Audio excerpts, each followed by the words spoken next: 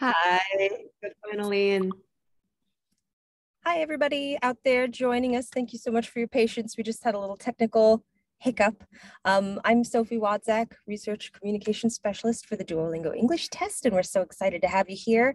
I'm going to just give everybody a few minutes to log on because I know we're a little late getting started.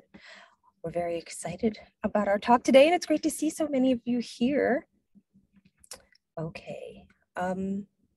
I think, let's see. Oh yes, plenty of people are joining. Anthony, I think I'll hand it to you. I will introduce you all to my colleague, Dr. Anthony Coonan, who will introduce today's speaker.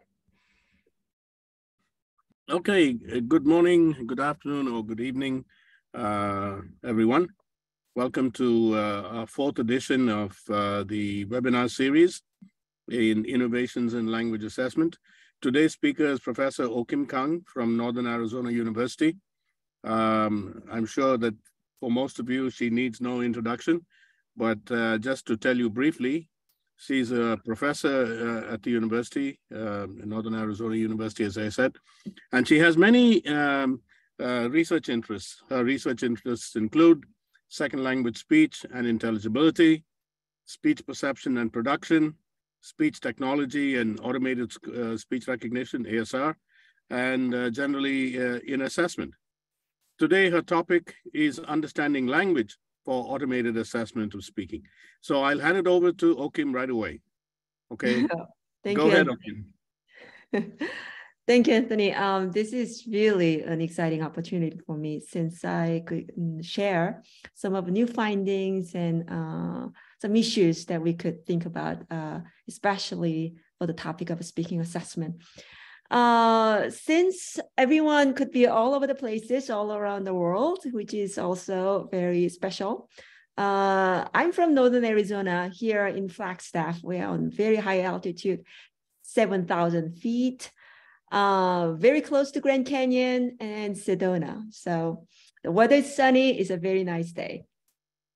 I'm gonna talk about speaking and speaking assessment. I'll start with some construct definitions. Also, the main part, understanding language for the automated speaking assessment. So I will share findings related to linguistic features. And I'm going to spend quite a bit of time on this topic. Later, automated speaking assessment itself and issues related to feedback. And I'll end my talk with future directions. Okay, so what is speaking? Conceptually, speaking is one of man's most complex skills. I'm sure many of you agree. The section of the skill, it is a scientific endeavor. And speaking is an interactive process. So constructing meaning, it involves producing, receiving, processing information. So the Velt says a speaker is a highly complex information processor. So we're going to talk about there's interactive aspects as well. When it comes to the linguistic definitions of speaking, speaking can be broadly subdivided into linguistic and functional aspects. So linguistic aspects can include fluency, pronunciation, lexical, grammatical resources, right? But the functional part can include pragmatic ability. Assessing speaking is also a very difficult and cannot be reliable sometimes. Assessor has to make instantaneous judgment about all different aspects of speaking. And also here, the aspects of language use is a source of bias in test scores. So here, test developers, if raters focus attention only on pronunciation, grammar, fluency, and comprehensibility, but then many other factors can still play together when it make this decision. So it's a very complicated process, and I'm sure many of us agree, right? I want to start with this a perception issue. So you speak, but you also perceive, right? And the book Senses Considered as a Perceptual Systems. This is one of the books that has inspired me for a long time. James Gibson called The Human Sound Perception is all interrelated. So you hear sound through your ear, but you also get to perceive things through your nose, through your physical sense. It's a combination of everything. Besides, perception is a knowledge of the environment. So you don't just hear and perceive, it's really all together. If you look at the chart, the figure on the right, this is a relatively well-known figure. And I'm originally a phonetician, so this is the study that I got to be introduced early on. Alan Lieberman, 1957. The figure 3 that you see is a spectrographic patterns that produce sound D and G. The top one is D and bottom one is G. And it is produced with a different vowel environment. So here, D, de, ga, de, u. As you can see, the spectrogram features or the properties are all different because the vowel changes, right? Bottom one, the same thing with the G. It changes all throughout. However, you as listeners, when you hear any of these sounds, you constantly hear D or G. So basically, what it says is, it's nothing to do with acoustic properties sometimes. It's all about what you hear in your head. So that's a difficult part of our human perceptions. So Sophie, this one I need to ask. I have a very quick item for us to think about. And it could be 1, 2, 3, 4, 5. I mean, this is like a basic question. So what factors can influence our judgments? You should see this on your screen now. So we'll give everybody a minute to respond, and then I'll share the results. Let's see. I have 2 polling items throughout the talk. Yes, so we'll have another one in a few, in a little while. But this one, people are responding so quickly today. People are all right. So let's see, what do we have? Okay, I'll see. We're almost at 100% completion. So I'll just give it 1 more minute, and then I'll launch it because the results are still coming in. Okay, all right. I'm going to share now, and we'll see if you're surprised by the answers. Let's share the results. Yeah, all of above. I agree. A lot of some people said the previous experience, 6%. All of above and others. Yes. There's a chat. Yes. Sebastian Dubril, he says, I am reassured by the fact that the voices I hear are just in my head. Exactly. I agree. All right. So let me share. This is relatively well-known study that I conducted with my colleague, Don Rubin, 2009. You see these 2 pictures. Picture on the left is a Caucasian male professor. I prepared astronomy lecture recorded by the standard American accent. And that lecture was played with a picture on the left on the screen projected, and another time picture on the right projected on the screen. And American undergrad students, listeners, they took this, listened to the lectures and then took the listening comprehension test.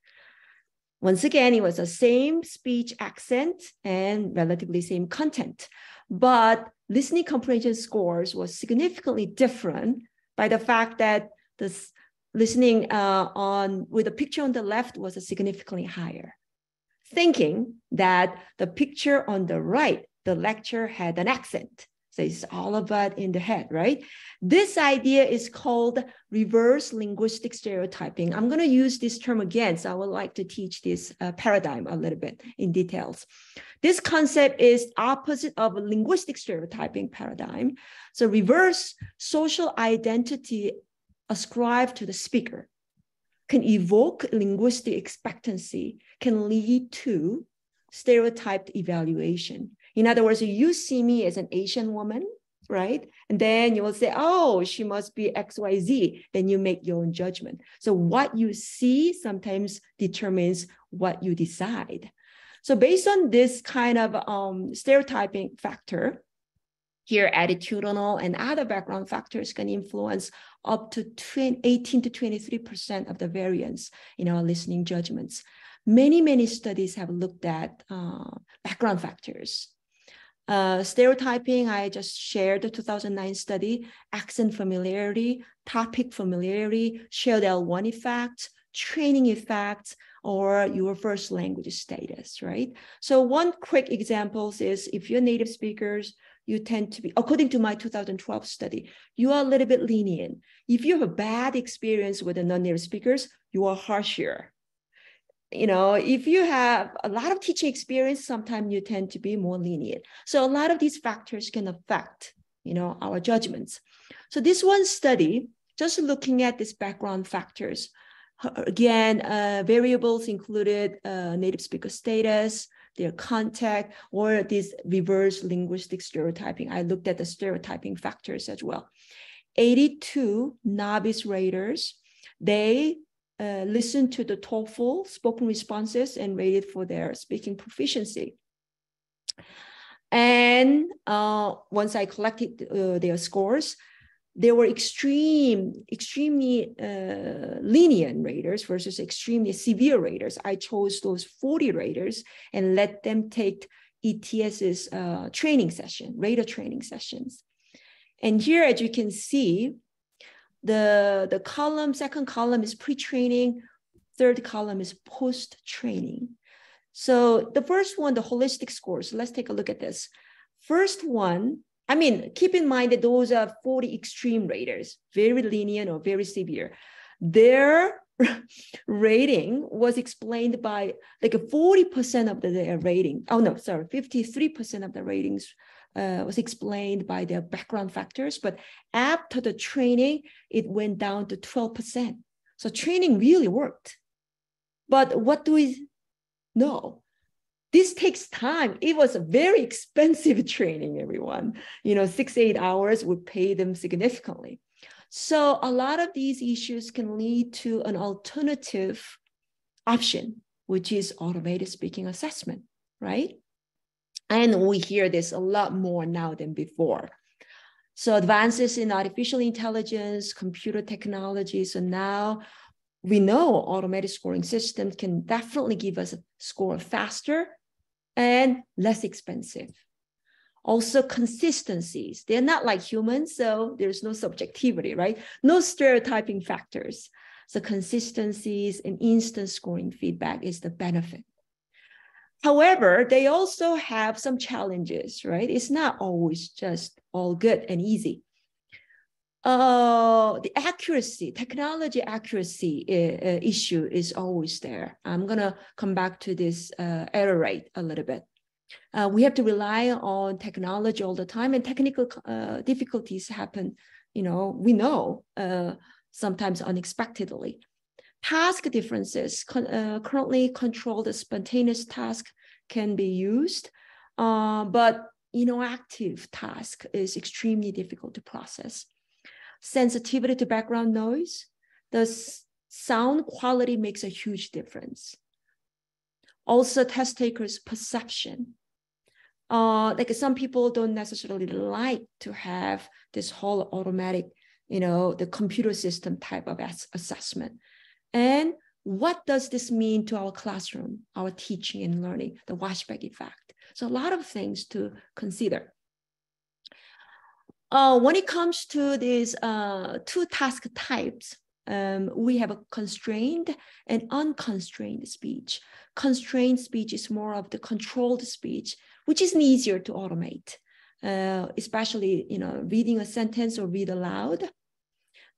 This one, you pretty much have your own computer model as a standard, let's say standard American accent, then your own task takers input sound file, and you look at the deviation. So let's say I'm reading, I like potato versus I like potato. You see the huge differences, right? You can look at the deviations pretty quickly and accurately. So this is an easier process. Whereas unconstrained speech, this is unpredictable, very difficult to process. You don't know what the speaker would say, what the input's going to be. So here, this is like a direct citation. Most automated scoring studies on a spontaneous speech still employ only a limited set of features. Why? Because there is challenges. There are difficulties in processing spontaneous speech. And I see that problem myself as well. So if you look at this chart, the y-axis represents word error rate. So the higher means more errors. And the horizontal line is the CEFR level, the proficiency level. Let's look at the blue line. Blue line is controlled speech, read aloud. The red line is spontaneous speech, unconstrained speech. If you look at this chart, you can see as speakers' proficiency increases, the error rate, accuracy increases, the lines going down, right? That basically means you can imagine the computer is going to process the standard or native, the normed accents a lot more accurately than the non-native, like with heavy accents, right? So this is an issue. Another one, if you look at the blue line versus red line, constrained speech is much more accurate than the spontaneous speech, right? So this is something I already mentioned. Okay, so let's look at linguistic features. What do we have to think about when it comes to speaking assessment? So now I'm going to play 2 sound files. These are actually scored by expert raters from 1 to 4. And let's see how we can score this ourselves. Well, I think there's many new information nowadays. It's getting more and more new information nowadays. And then it's quite important for us to remember some of them. For example, like some knowledge, Okay, so this is, once again, from 1, very low proficiency, 4, very high proficiency. I'm going to play another one. I think I will especially compare and contrast these 2 pictures on the button. The first one, the one on the left, you can see a little boy, I would say. He's in the zoo, I suppose so, and he's just waving at the bear there. All right. I mean, it's supposed to be a whole 1 minute long. I kind of shortened it. Okay, some people are, so what scores did you give? I'm going to see. Oh, this is like, you could share, but actually the first one received 4, second one received 3 by expert raters. But I'm sure many of you may not agree, because I myself, when I first listened to this, the first one was little, I would say second one was a little better than the first one. But the actual official expert raters gave me the opposite. So again, that's the issue with the speaking. On what basis did we make this judgment, right? And let's take a look at this. Measures of a speaking performance requires a different kind of scale, such as those in the rating performance in the sports competition. I like this part, actually. I kind of agree. The quality of the figure skaters' performance in Olympic Games, right? We don't necessarily look at the exact scales one by one, although they all receive scores and then they combine and they rank. But this statement kind of makes us think speaking is a real performance-based skill, right? So something to think about. So speaking proficiency can be defined as a speaking ability demonstrated by the L2 learners. It can be knowledge, competence, and ability. But when it comes to the term ability versus proficiency, ability is more of an internal construct versus proficiency is an observable manifestations of it. But we tend to use these 2 terms interchangeably in the assessment, I think. But still, we really don't know what proficiency entails in a speaking performance. So that's the problem. Sophie, this is my second question. Okay, I'm ready. All right, so let's try this. Okay, let's try this one. All right. It's launched. What linguistic features are most frequently considered in speaking assessment and or automated speaking assessment? Got a lot of choices here. Now, if you're a test item developer, this is a bad item because number 6 is too long, right? Each multiple choice option should be relatively similar. So don't judge me in that respect. I know number 6 is not the best. Sometimes you have to deviate from the model just to be able to get all the content in. Okay, we've got, the answers are still rolling in, so I'll just give people a minute. I think people had to take a second to think about that. before replying. Okay. Got a few more answers coming in. I think we're good. I think I'm gonna All share right. it now because I think we have a conclusive answer. Here we go. Now responses vary. Many of you, 22% of you said speech rate. So many of you think speech rate is an important element. Grammar, 15%, and 49% chose number 6, option 6. All right, so let's go through these features one by one. Rating criteria in speaking assessment. Again, we listened to 2 sound files already, and it was a bit difficult for us to decide, right? Whether it's going to be 3 or 4 or 2. The first one is IELTS speaking rubric. Second one is TOEFL speaking rubric. I'm sure many of you are familiar. The issue here is, especially for a person like me who's been doing the linguistic analysis, the relationship between rating scores and speaking features are never straightforward. And that has been a problem. Also, this is never a linear relationship, especially the adjacency levels of proficiency is not that easy to distinguish, right? So let's take a look. Lack of consistent differences. This one, I analyzed the Cambridge English Assessment speech files, 120 files, several years ago. And especially the very top orange line, that's a number of error-free T unit. This is a grammatical complexity, by the way. And the blue one represents number of dependent clause. These 2 variables were pretty significant predictors of the proficiency. But if you look at B1 and C2, a big difference, but B2 and C1, not much of the difference. Same thing with the fluency. Many of you mentioned fluency is an important feature. Yes, it is. And especially syllable per second, how many syllables you produce per second. B1, C2, a vast difference, quite significant, especially syllable per second itself. But B2 and B1 is an issue. My team recently analyzed IELTS spoken files, and we went through the same linguistic analysis.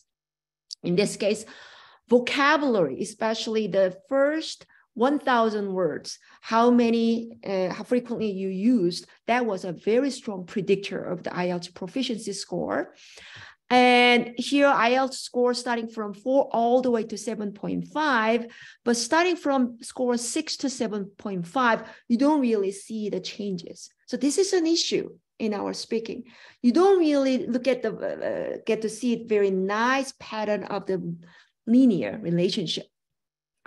So this is more of the linguistic features that I kind of combined by using 2 high-stake test rubrics, and also I adopted from Rebecca Hughes 2017.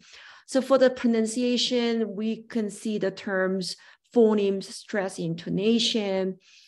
We see the term intelligibility. Effortless to understand means comprehensibility. Fluency, you look at the speech rate, agitation, repetition, like a breakdown fluency, we call it.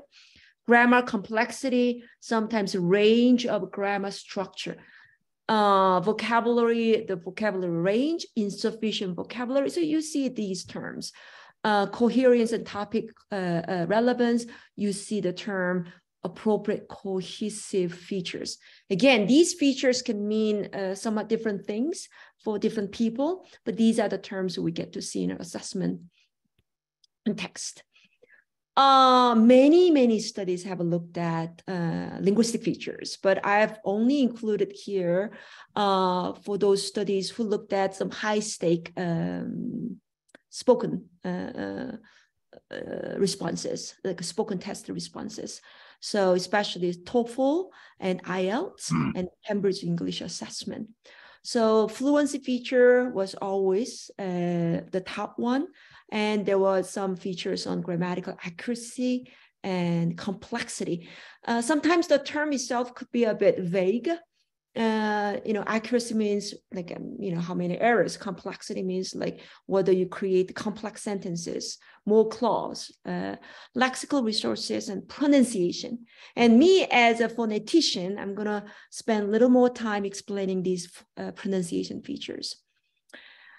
I've included all of these pronunciation features to analyze one time several years ago in 2013 and looked at relationship between these features and Cambridge English assessment, CEFA scores.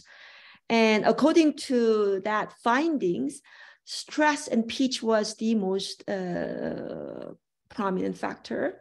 About 30% was explained by these features, and fluency definitely, and segmental and tone choices. So I'm going to explain one by one. Pitch means prominence and lexical stress. So this one, we just did an analysis this year with and my research team. We looked at 108 different L2 speakers, including highly intelligible speakers. And this one looked at intelligibility scores rated by 15 experts and these 108 non-native speakers data. If you look at this chart, I'm going to explain these constructs again, just in case you are not familiar. I looked at accentedness, comprehensibility, and intelligibility. Let's look at the blue line, which is an intelligibility. You see the line is relatively linear, not like huge, like sharp, perfect linear relationship, but you see somewhat after 70% and after you see some kind of effect, but before 70% means like you make more errors, lexical stress errors, then intelligibility drops significantly. I mean, there are many studies in the L2 speech field talking about the importance of lexical stress on second language intelligibility. So this finding is nothing new. Prominence is also very important, but instead of showing the actual relationship, I want to explain what prominence means, because if you're not a pronunciation person, sometimes this terminology can be new. So prominence is more like a sentence stress. You emphasize words within the sentence. So let's see what I meant by this. This is a native speaker's interaction. So let's listen. That was a great movie. That was a great movie. Yeah, so we emphasize, right, the term, like it's a great movie. So you spend a lot of time and energy and pitch to say it is a great movie. I mean, I didn't watch the Wakanda Forever, but apparently it's a great movie. So you want to emphasize it, right? But let's listen to one test response of non-native speakers on file. Code newspaper is just 45%, and donor not into the university. As you can see, this person is emphasizing every word. That's a big problem. There's no important prominence. So this determines listeners and also raters' scores quite a bit. Speech rate. Many of you said the speech rate is important. Yes, indeed, it is an important, and many of the automated speaking systems incorporate the speaking feature. But what I want to say here is, if you look at, let's look at the green line this time, which is comprehensibility. The green line is moving up in the middle, and around the horizontal line is the length, like in this case, articulation rate. And after that is going down. So what we find out here is, just because you use speech rate is important, that doesn't mean there's a linear relationship. You can't just speak fast, fast, fast, fast. There's an optimal point. Then it's going to go down. If you speak too fast, it's not intelligible or comprehensible. If you speak too slow, it's not comprehensible. It has to be in the right point. And for us, it was a 3.5 to 4.25 syllable per second, but it was pretty similar to Monroe and Dowing's 2001 study. The point here is speech rate shows a curvilinear relationship. And that's the tricky part. Silent pause. And again, I'm sure many of you agree that pauses are important, like how many times you pause, you know, how long you pause. So there's some relationship, especially for the comprehensibility. It kind of went down after the pause is longer than 1 second, right? So it's kind of going down. You might wonder why the blue line intelligibility is not going down. Here, the expert raters rated intelligibility score through transcription. So in this particular case, for listeners, I mean the raters, if there's a longer pause, they were able to transcribe better. So this is not an accurate, clear-cut relationship. But what I want to say is, let's take a look at this. On the right, the main difference between the pause patterns of L2 learners and native speakers is not about the number, but about where. So that's the main thing. So let's take a look at this example. This one, my team analyzed highly intelligible university professors spoken, is pretty much a read aloud text lecture.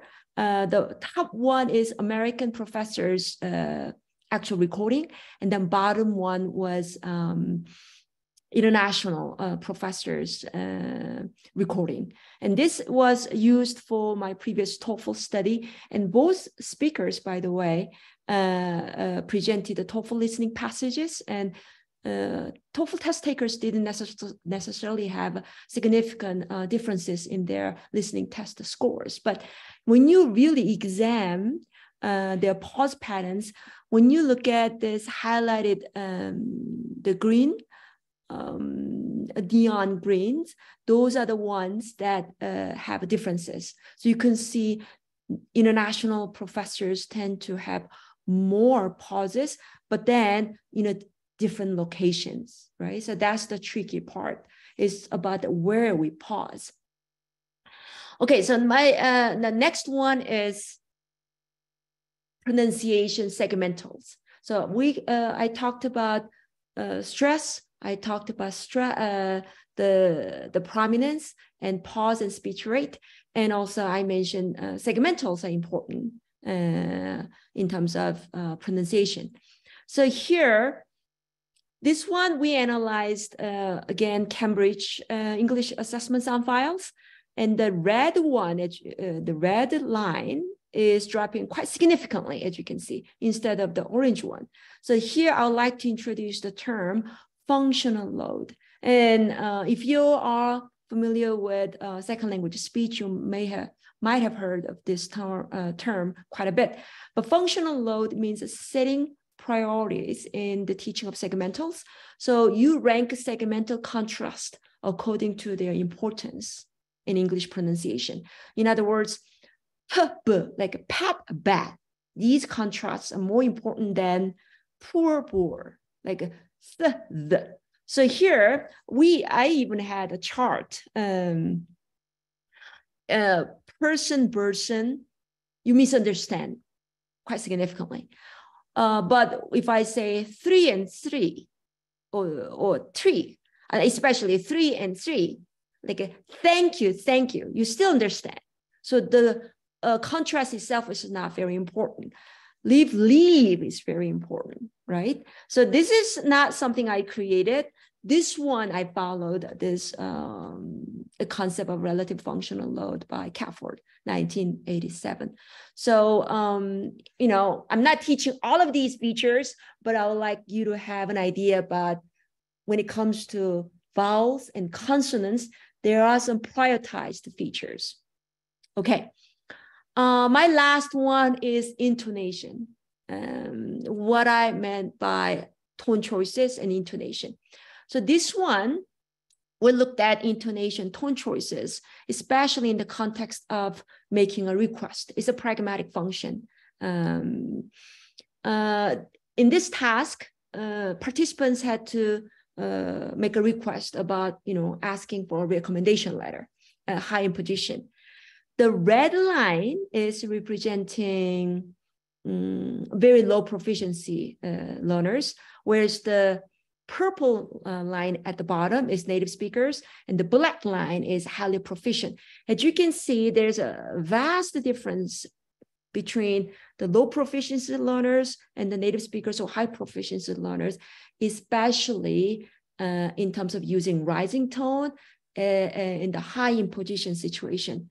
An example is, let's say you're asking your professors to write a recommendation letter.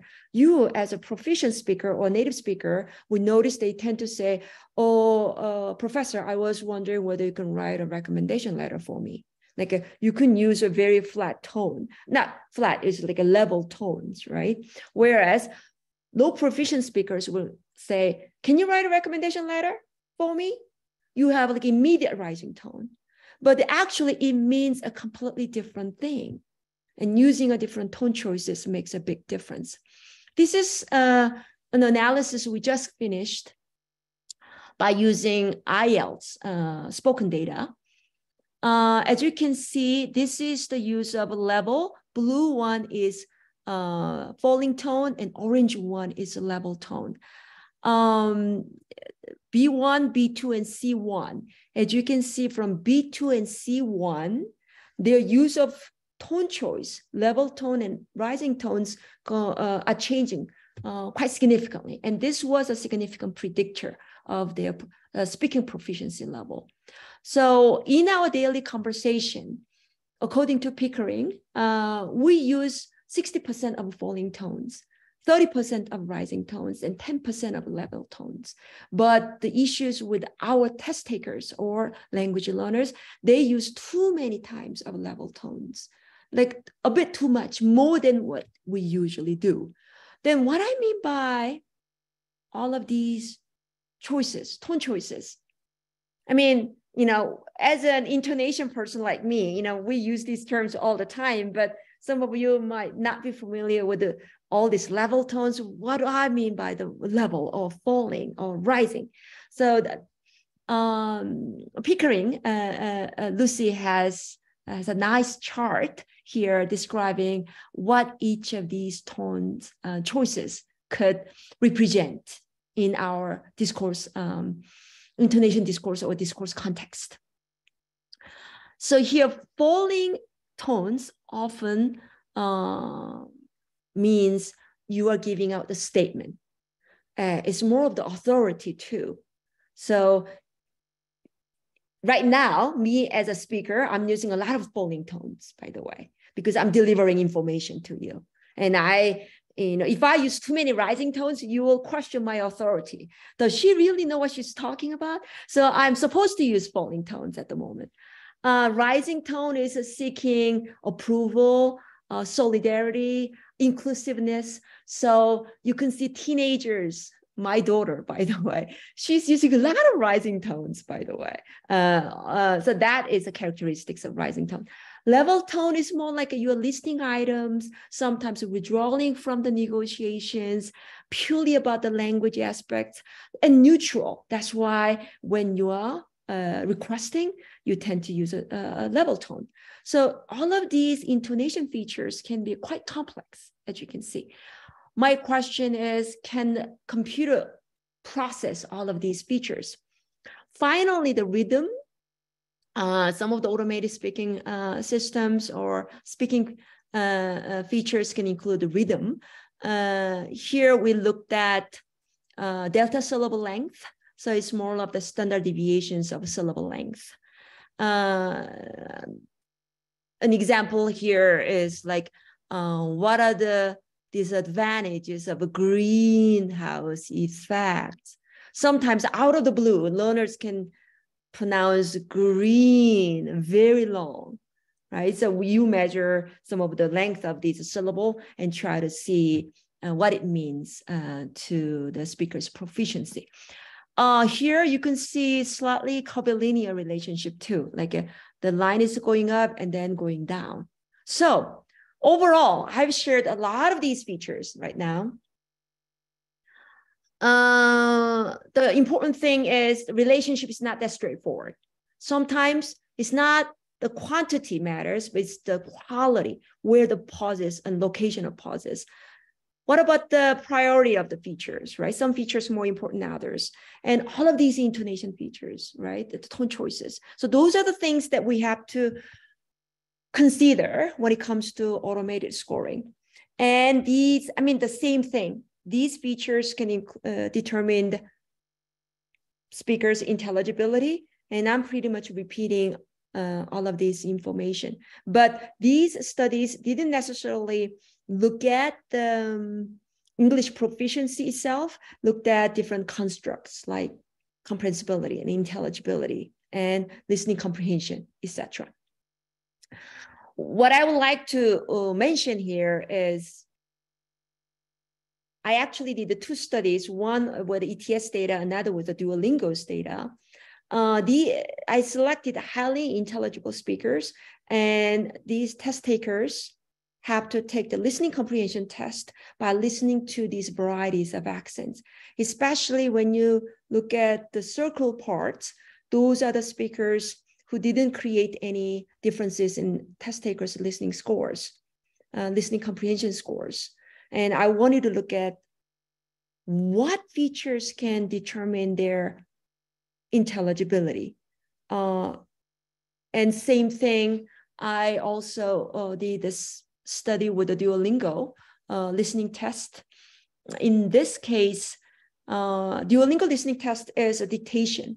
So instead of a listening passage listening, this was a dictation. You see dictation 1, dictation 2, dictation 3. 1, they had to listen to inner circle accent, American accent and British accent. Dictation 2, they listened to their own accent. Dictation 3, they listened to another L2 accent. You could see slight movement in the middle, means test takers performed slightly better when they listened to their own accent. But if you look at dictation 1 and dictation 2, there was no significant difference. In other words, as long as speakers are highly intelligible, listeners didn't necessarily have a problem. What was a little tricky was when test takers listened to another L1 accent, especially listening to an Indian accent, they had a hard time. So there we have some complexity happening. But what I want to share is the features that determines the intelligible speaker. Same thing, you know, they all talk about the consonant vowels, but lexical stress was very important. Here, we couldn't allow any more than 1 or 2 lexical stress errors. Prominence was especially important. And then using the right variations of falling and rising versus level was very, very important. So overall, our recent data analysis confirmed that highly intelligible speakers here on the chart, on the horizontal line pretty much involves the speaking features, and the vertical line, y-axis, represents intelligibility score. What we found out in this recent study was that the space is the prominence, how often you emphasize words, speech rate, and especially high functional segmental deviations and silent pause and lexical stress. These were the important features that determines speakers' intelligibility. So I'm repeating some of the information again and again, but this is what we confirmed in our recent studies. Okay, so I've spent a lot of time explaining these features. What does that mean to automated scoring assessment? As you can see, these features are relatively similar. These automated scoring programs looked at fluency features, vocabulary features, grammatical accuracy features, but in a more computerized manner, like a global language model score. Pronunciation is more acoustic model, right? Or goodness of phone pronunciation. But they are looking at various features on pronunciation, mostly segmental stuff. But what I want to mention here is these relationship with the features could change depending on what construct we measure. And also, like I mentioned earlier, all these programs don't necessarily look at comprehensive features. They select features for their own modeling. So first, fluency. These studies in red looked at fluencies only. That was their construct of interest. The one in red, especially these studies too, looked at pronunciation quality was their outcome variable. Black and all was accuracy, pronunciation accuracy was their dependent variable. My study looked at intelligibility, and Saito's study looked at comprehensibility. That means these features in relation to these constructs. So, and finally, these studies looked at oral proficiency. So when we look at different automated scoring systems, we always have to think about what constructs they've been examining, along with what features they selected. Of course, when it comes to constructs, you know, we have different terms, right? And we looked at oral proficiency earlier, and then fluency. They are not the same thing.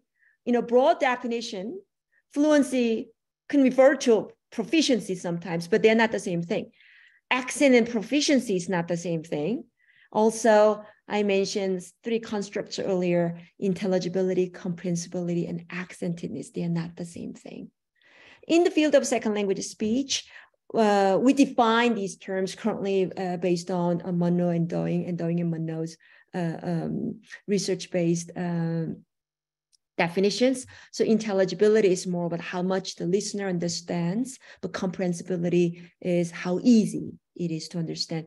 Accentedness is about the difference of your speech in relation to the speaker. So these are the construct definitions, but it's important for us to think about how we define these constructs, okay? All right, so I have 2 sessions left, and we have about 10 minutes or so. The other 2 sessions are more of the future directions or things to consider. Like I will be sharing very recent findings, but there's no concrete answers to it. All right, so let's briefly review the architecture of the automatic scoring systems. And some of you might be familiar, but in case you've never thought about this automatic scoring system, this is like a very brief version of the whole architecture. So once you have a learner's speech input, it goes through a speech recognition system, ASR, which converts the speech into text. And that will go to the speech extraction stage, which selects features that are relevant to speaking, speaking construct. Again, I talked about the construct briefly. Depending on how we define speaking, features can change, right? And that will move on to scoring model that will, where extracted features can predict overall proficiency scores, and later it goes to the test takers with actual test score. So this is like a very simple version. And what is really happening in the speech ASR system, speech recognizer process? You got the audio input, and then you go through signal processing and acoustic model, going to the language model, and then you ended up having the output. So where this, in this acoustic model, this one will take audio signals and they will map sound into phonemes and words. And, as a intonation prosody person, my research team and I, we are trying to introduce intonation prosody into this acoustic model, and that was our previous work.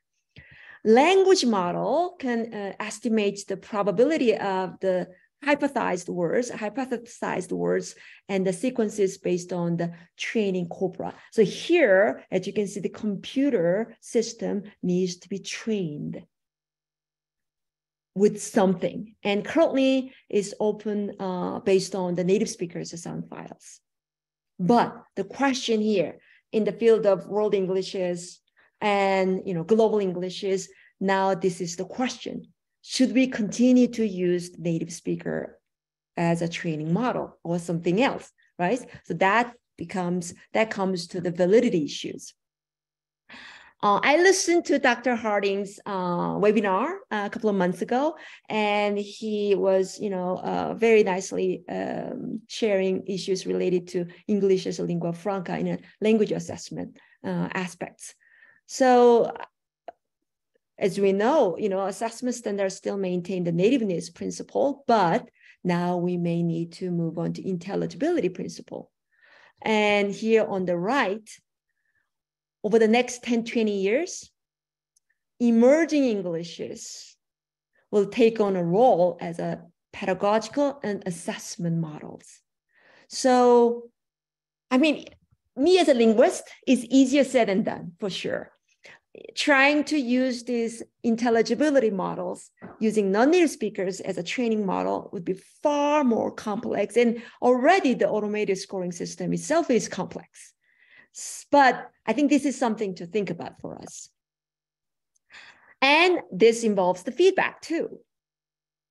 I'm going to give you some time here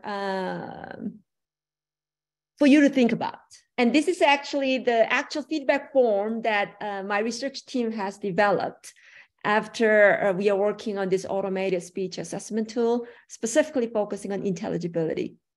So let's say you received a feedback form like this from us, and you're language learners. Your intelligibility score is 97%. Your syllable speech rate is 4.65 syllables per second. We actually thought this is pretty cool. Wow, we could give learners the intelligibility score, and we can tell them how fast they speak, and giving them an awareness, and this can make them improve their pronunciation or intelligibility quickly. Yeah, but it wasn't as easy as we thought. So I'm going to come back to that feedback. Here, I retrieved this data. This is actually available on the website, TOEFL Speech Rater. And as we know, they have 3 dimensions: delivery, language use, and topic development. And their speech rater provides feedback like this. Speech rate, you can see pause. I'm sure it's very tiny. I try to put everything all together on one page. Then there's a repetition, vocabulary depth, and grammatical accuracy, and discourse coherence, right? Looks like test takers can receive feedback like this. The next one is more complete version for speech rate. So how fast you speak, and then impact. Speaking rate has a strong impact. And dimension details. Your speaking rate scores 87 out of 100, right? So imagine you have received something like this. That's very detailed. I think it could be quite helpful in this manner. But the feedback I just shared earlier, this is based on my research team's ongoing project. Here, we try to provide computerized immediate intelligibility scores and feedback to help out their pronunciation. And that was the feedback. I just cut the first 2 parts. They actually even received scores at the top. Very detailed. It took a lot of time for us to prepare something like this. But if you look at the results, you see the lexical stress, speech rate. Basically, nothing was significant, everyone. They didn't improve much. I'm sure some of you may share same concerns. The problem was when we told the students you have a 4.2 syllable per second, that didn't mean anything to learners. They couldn't understand what it meant. Like, but then what is a 3 syllable per second? And intelligibility score itself, like 87%, it didn't really mean much to them either. It has a trend, but effect wasn't significant. The next, we also try to this time give them an actual automatic speech analyzer instantly. So knowing that they can understand the meaning of 4.6 syllable per second, we let them use this tool. They say something, click, they instantly get this report. Also, we gave them another model version. So let them listen and repeat and listen and repeat. And at least by doing so, their speech rate improved. So, I mean, this is like the very long and huge projects, but by doing this research, what we learned is if we are providing automatic scoring-based feedback along with the scores, what we found out is we also have to train learners and teachers or users in terms of these terms and its own meaning itself. Otherwise, I mean, it's very detailed. It could be very useful, but it may not really play its role as effectively as we expect. That's what we learned. All right, so the very last, I've covered many different things today. I mean, I probably have prepared too much. I really wanted to say when it comes to linguistic features in speaking, it's not that straightforward. It's very complex. And also, you know, we often do quantitative analysis, but sometimes the qualitative part is very important. At the same time, the current issues is we don't necessarily look at the active features that much in an automated scoring system, at least in the current field, because it's too complex. Monologic speech itself is already complex.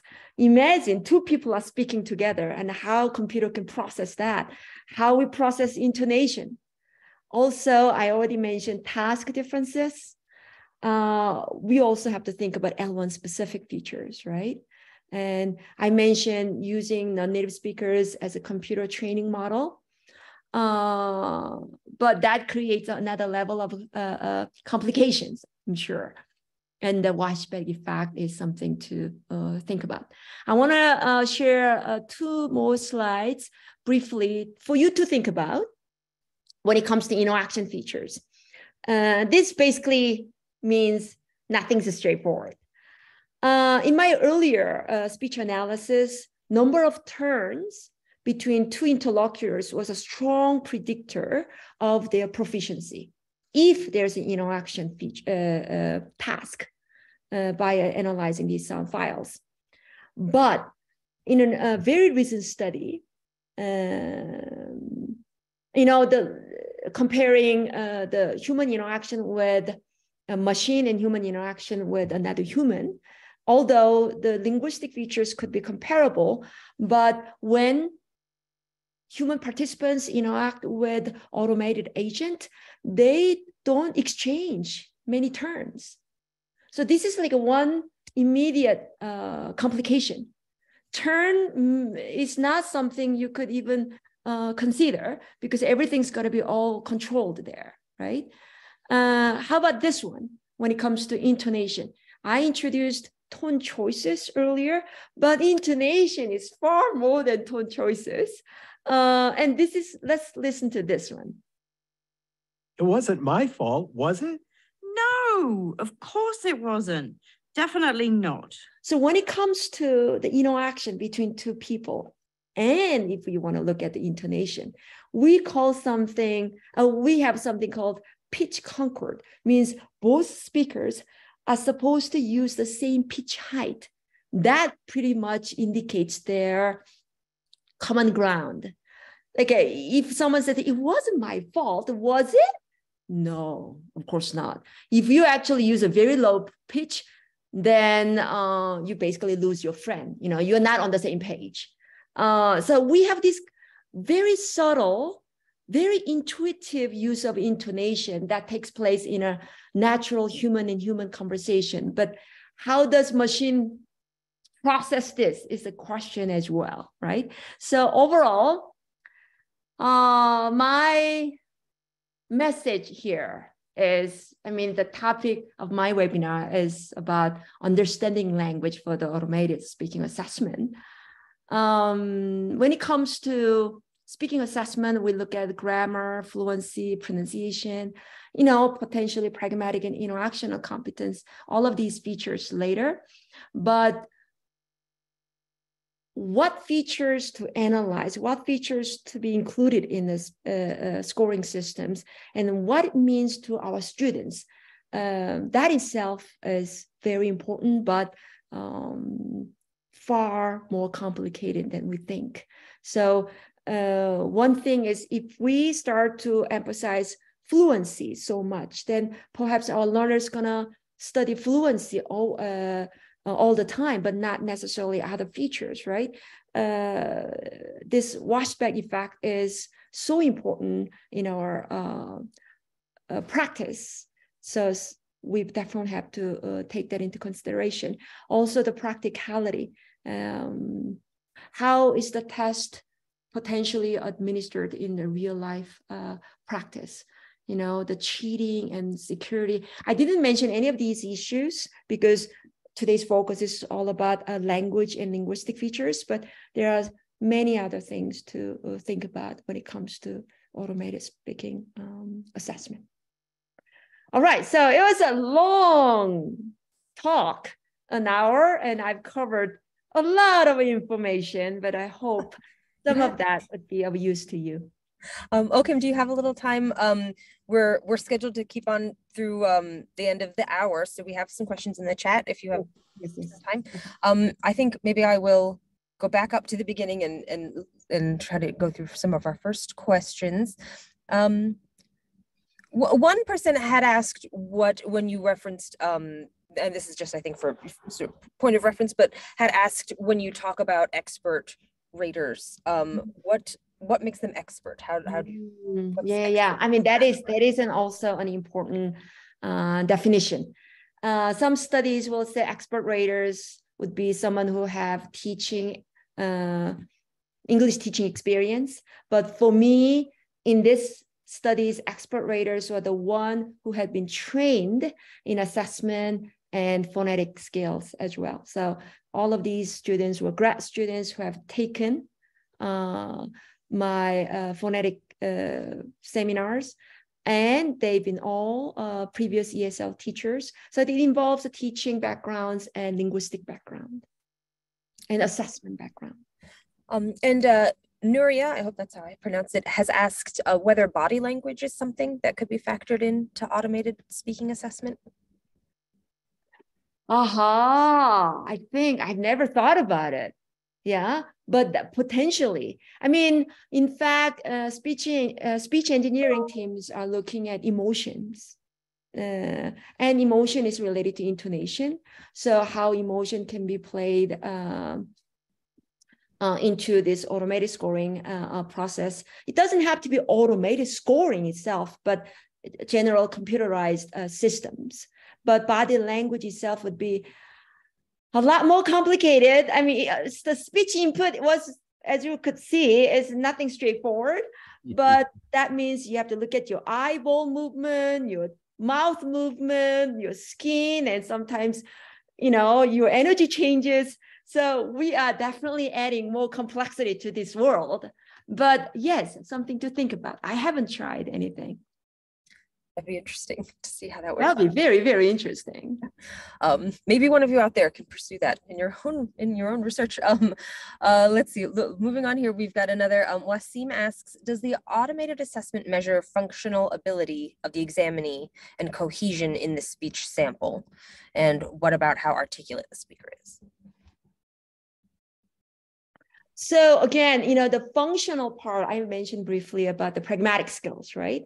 And pragmatic skill is a lot to do with task completion. And oftentimes it's related to the interactive task. So let's say you are making discourse completion task is much more straightforward and simpler, but in a real life pragmatic context, you have to have an interlocutor, you're making an apology or you're making a request. So it could involve not only the task completion itself, but appropriateness of your own language use, right? Are you using the right terms, right tone?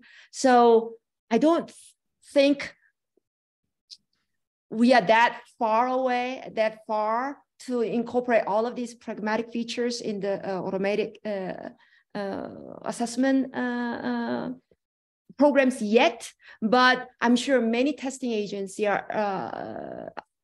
are, including Duolingo, are interested in developing and expanding their functions in order to incorporate these additional pragmatic skills. Coherence, you mentioned, is also a complicated concept. I only shared speech rate, maybe some quantitative features like a number of first 1,000 words, like a number of grammatical complexities, the key units and all of those.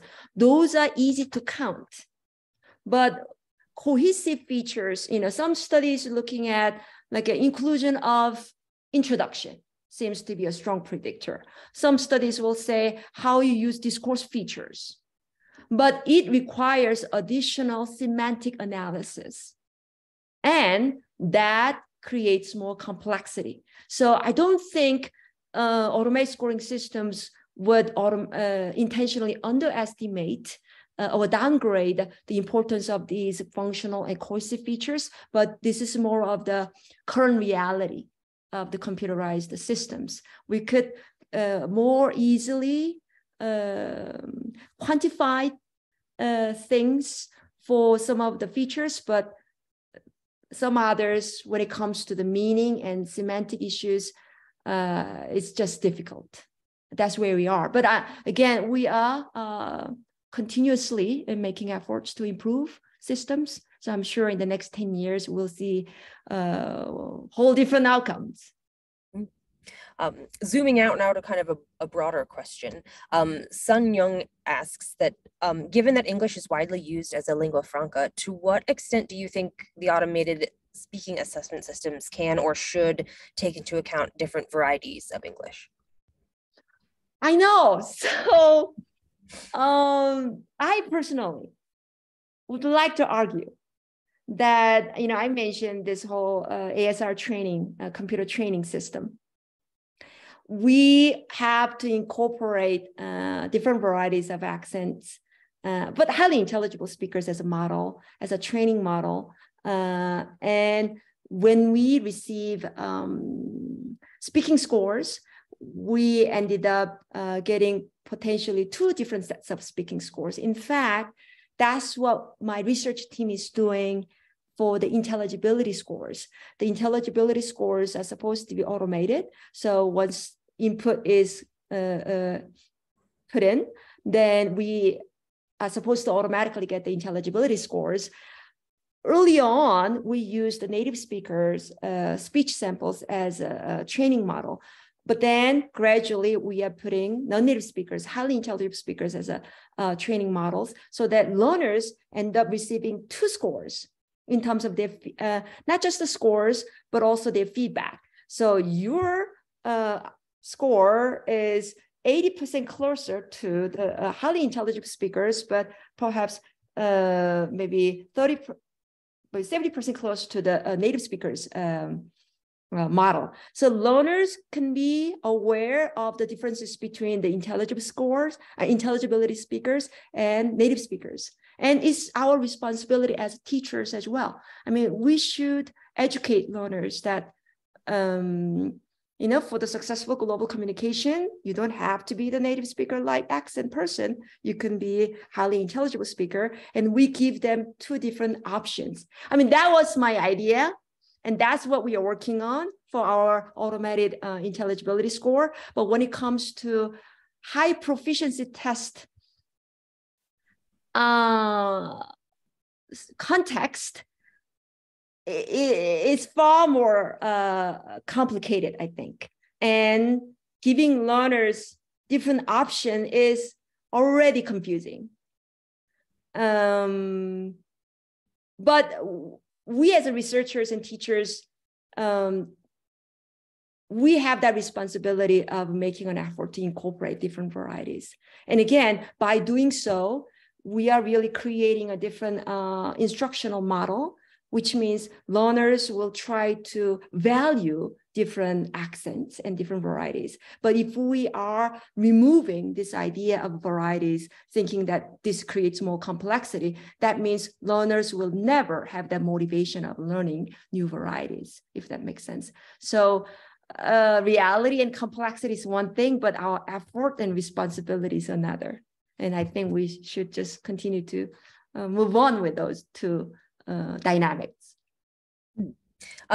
Camilla asked something that kind of goes hand in hand with this question, which is that considering that there are more non-native speakers of English than native speakers of English around the world, and that even native speakers have huge variation, and English is used in intercultural communication in complex ways, should we even continue to measure how fluent speakers are based on native speakers? And if so, why? I think that's why I shared some of the slides about intelligible speakers, right? So I think, and that's the work that I've been doing for the last 10, 12 years. I would like to find out the features that characterize intelligible speakers. And in fact, intelligible speakers tend to have a certain speech rate, but like I mentioned, it's a curvilinear relationship. At certain point, somehow that speech rate is most ideal for that speakers with an accent. But everyone has an accent, we know. So you have your own accent, but if you speak too fast, listeners don't seem to understand, right? So somehow, if you try to have a target of that optimal point, that makes your speech intelligible. I think that would be our goal, not only for the speech rate, but also for the pause, but also for the rhythms. But when it comes to the lexical stress, Jennifer Jenkins's lingua franca core, she also mentions the importance of lexical stress contrast. Whether you're communicating with the native speakers and non-native speakers, or non-native speakers and non-native speakers, somehow lexical stress contrast makes a huge role. So pronouncing certain features accurately, whether you have a native speaker background or a non-native speaker background, seems to be important. But when it comes to speech rate or some others, probably not as important, if that makes sense. But I think we should continue to, and at least that's what I've been arguing, continue to make an effort into promoting different varieties and English as a lingua franca, English as an international language. And this movement itself will eventually change our learners' perspectives. In fact, I did a study with 120 EFL teachers around the world, asking teachers about whether or not they would be willing to incorporate highly intelligible non-native speakers' speech as an instructional model in their own listening speaking classrooms. Many of the teachers still said no. The reason was because my learners, my students don't like it, right? And that's the reality, I think. But if we continue to introduce things and tell them that the world is changing, the testing whole paradigms is changing, then they will catch up. I have one more question kind of tied to this conversation.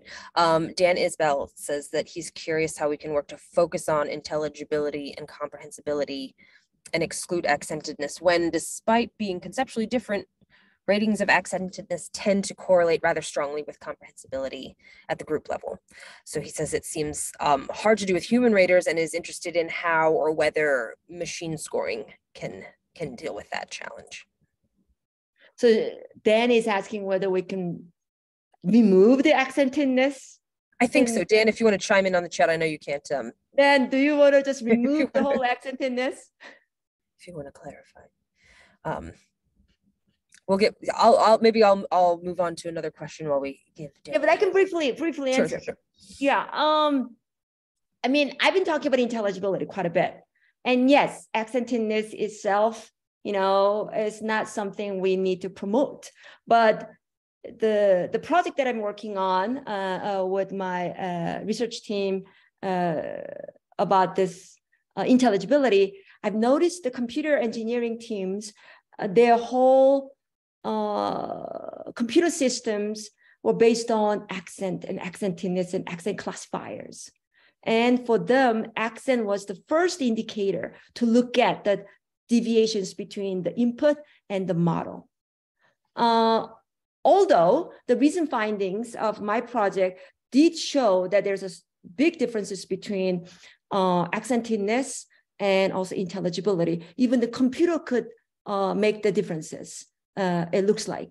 So eventually, if we can go with the comprehensibility and intelligibility as our target constructs, that would be great. But I personally wonder how realistic it is going to be in the current world with the technology available in the engineering field. But maybe many years later, we should really move on to the key constructs, which is comprehensibility and intelligibility. Yeah. And by the way, accentiness, that construct is very heavily and importantly used in a speech pathology field as well, because it's, intelligibility is important, but also the accentiness is all about the deviation of the speaker, and they are using that construct very frequently, I've noticed.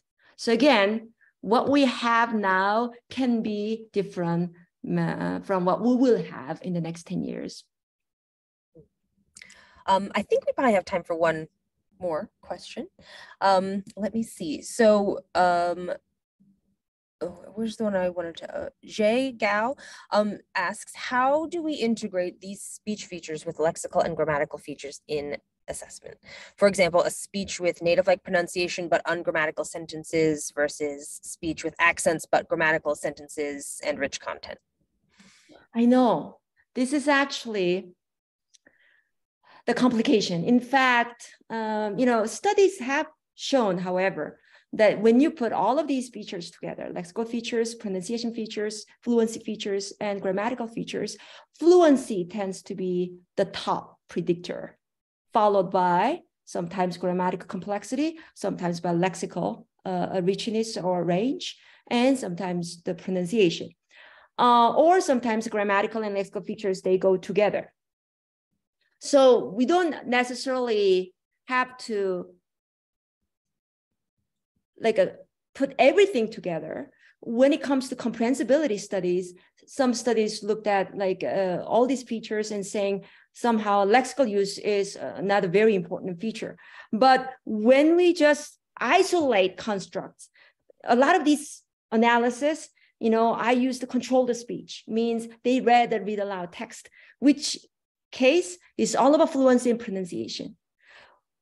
I think in a way, when it comes to accent, by definition, is a phonological characteristics of someone's speech. So for the sake of convenience, I tend to eliminate grammatical and lexical features intentionally and purely look at the pronunciation features and try to determine which features more contribute. But in a spontaneous speech, in an automated speaking systems, I don't think people necessarily downgrade the other linguistic features. So ETS's speech radar, Zetzner's 2009 studies, they selected 11 features out of many, right? 11 features apparently making contributions to their TOEFL automated speaking system scores. And yes, pause, speech rate, all of these were there, and there was lexical and grammatical feature as a one variable. So it is there, but whether or not, we tease out these features extensively, and just like I said with fluency and pronunciation, like how we incorporate is somewhat a different story. I mean, when it comes to automated scoring, I mentioned the language model, right? I introduced the acoustic model and language model. So these grammatical features and lexical features are supposed to be included in the language model, by the way. But the whole slides I shared today were more of the linguistic analysis and individual features, and I did emphasize more of the fluency and pronunciation features, for sure. All right, I think we have time for one question from Anthony Coonan himself. Yes, thank you, Okim. Thank you for a very interesting talk. I have a question. You've talked a lot about features that are used by different systems, and your own research has shown that certain features are important and certain features are less important. Now, I want to ask you, now, many of these automated systems have a lot of these features, but what seems to be critical is the weight given to these features. Yeah. Some features are given more weight and some features are given less weight. And of course, these automated systems operate like in a black box, so we don't know what the weights are. What do you think is the mix of the weights for these different features? You know, I didn't have the slide here, but I prepared earlier something about which features are more important than others in the automated scoring system. And what I found out is some studies, like Katia Kucherini's, like, you know, the researchers in the Netherlands, they created this automated fluency scoring systems, only including fluency features. And they had a very high correlation with the human raters. My acoustic prosody model, along with many other automated scoring research studies, also showing that somehow fluency, and you know, the Ginther's study, same thing. She used oral proficiency as a construct. Only fluency features itself could create 80% of the correlation with the human raters. So some quite honestly, based on my own experience, fluency features seem to be the number one being weighted very heavily, currently at least. But many other automated scoring systems, and I introduced the speech construct as a pronunciation quality or pronunciation accuracies, they also look at the pronunciation acoustic formant structures or segmental features. For them, if it's going to be only for the pronunciation quality scoring systems, many other pronunciation features can be more heavily weighted. But for the general speaking proficiency at this point, I think is fluency at the moment. Then many other features and some other grammatical, lexical that could be added. But I have to say that automatic, you know, the whole language model and all of this acoustic model, that could be a black box. You put something and then you end up with a score. We don't know what is really happening here. But the one that, you know, Dan Douglas's statement I shared earlier, language is never a one single feature production. Pronunciation goes with, vocabulary goes with grammar. It's a combination of everything. You cannot separate all of these features independently. So even though I mentioned fluency, I doubt that the fluency is only just the speech rate. How fast you speak in conjunction with your right pronunciation, with the right grammar, with the right vocabulary, if that makes sense.